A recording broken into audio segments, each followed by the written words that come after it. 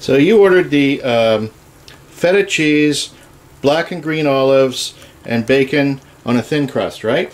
Yes, please. All right. No problem.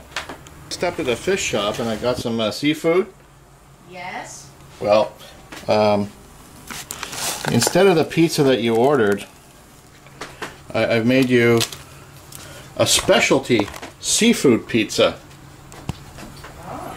And it's a personal sized pizza, and it's absolutely perfect.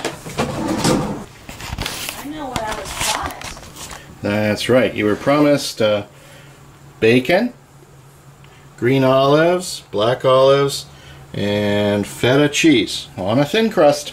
And artichokes. Oh yeah, artichokes. But instead, I'm going to serve you a personal pan pizza. Yep. Wow, what's that thing? A sea urchin! Isn't it great? No, what is it really? Yeah, it's a sea urchin. It's a Kina pizza. Kina pizza. Is it live? Yeah? Well, not anymore. Wait, is it edible? Sure, everyone eats sea urchin. I ain't eating that hairy thing. Looks like seaweed. It's a sea urchin. It's a Kina. What's a quina? A sea urchin. Whew. Go ahead, dig right in. No, you gotta take that away. Part. What? Take another plate for this, please. Another plate for what?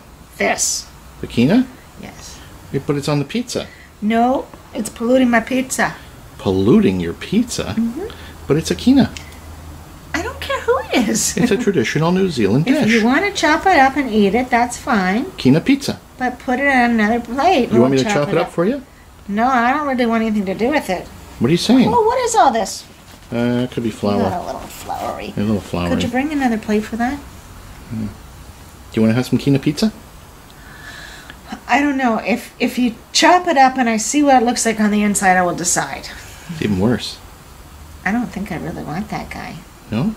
He looks awful. Just have your plain old feta, 2 olives, and bacon pizza. Without the artichoke. There you go. No, there's artichokes there. Oh, there are. Would you like a knife and a fork? There, I got what I wanted.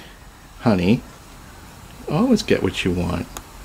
And you got me. You're a real keeper.